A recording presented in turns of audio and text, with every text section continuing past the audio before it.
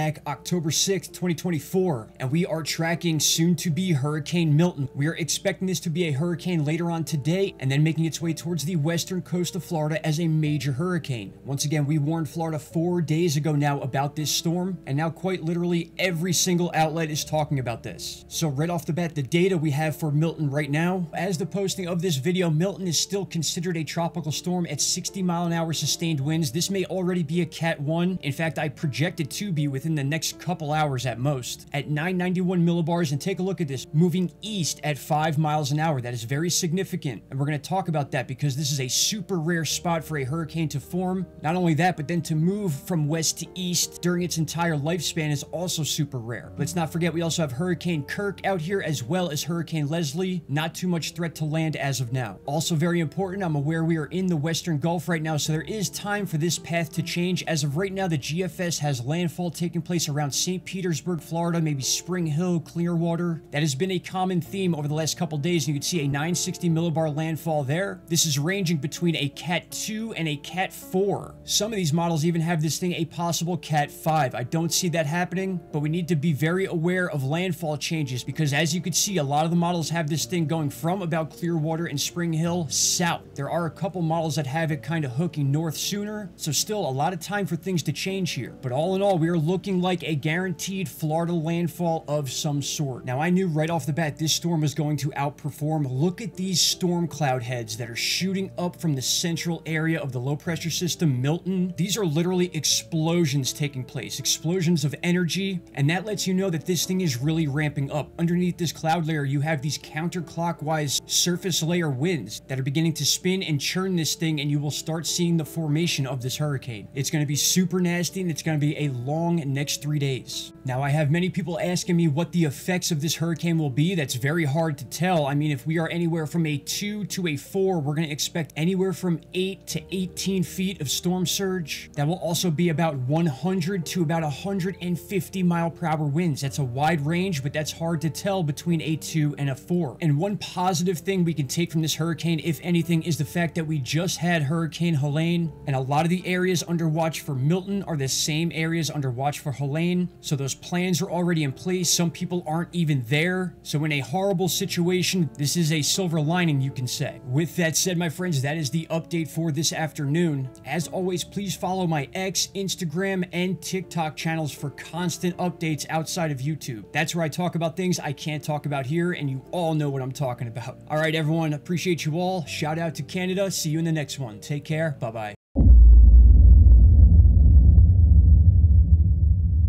Stop right there, my friends. If you have not already, click that subscribe button and don't forget to hit the bell icon. Click all and you will get all notifications from this channel. And trust me, you won't be disappointed.